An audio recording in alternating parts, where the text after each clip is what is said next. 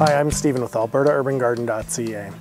It's fall here, which means our summer crops have come and gone, and some of the garden beds are now empty and they're not growing anything.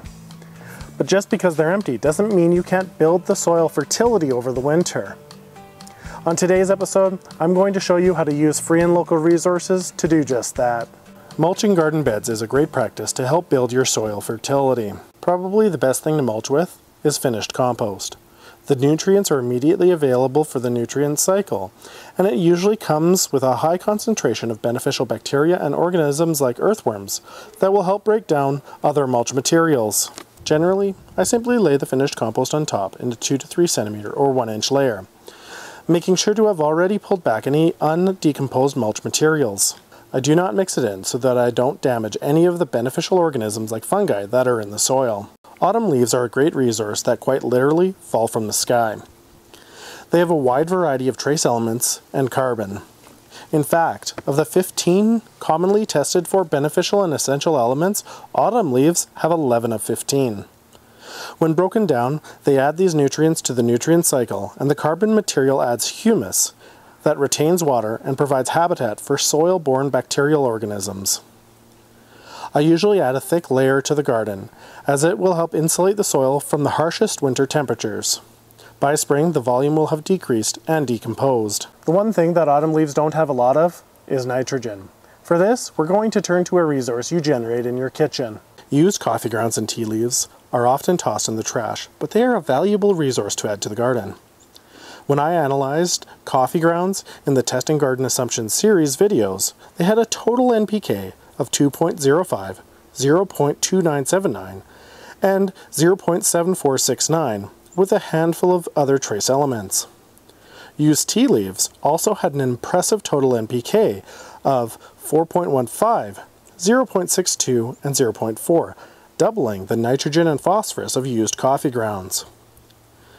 Tea leaves also have 12 of the 15 elements that we're looking for, and are a valuable addition to any mulch layer.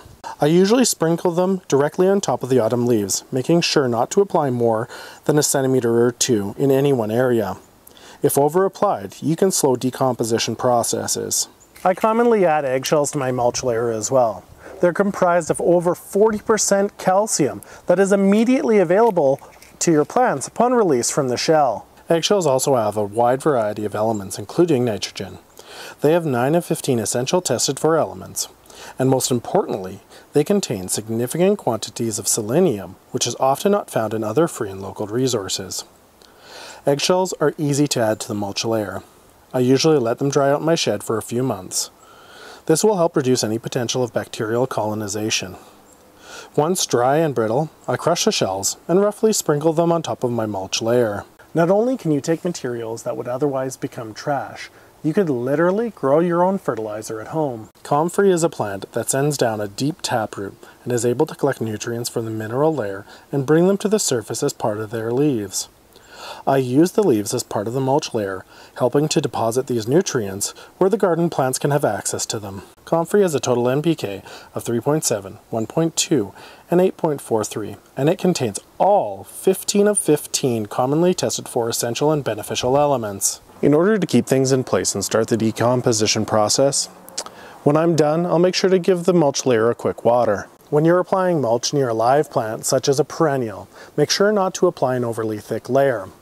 All of these materials, when combined in larger quantities, can form a hot compost. A hot compost near a root system can cause significant damage. When combined and used in a mulch layer or in the creation of compost, these free and local resources often have more than enough nutrients to allow you to grow healthy organic vegetables year after year. If combined with other free and local methods, such as cover crops, wood ash, and human urine, I am confident anyone can go product-free in their garden while producing vast amounts of healthy organic crops. If you would like additional information on the free and local resources we've just spoken about, make sure to check out the Testing Garden Assumptions series, where I put practices, products, and methods to the test to see if they are supported by science. The videos are published on the first Friday of every month. Thank you very much for joining me today. I appreciate it very much, and I hope you have a fantastic day.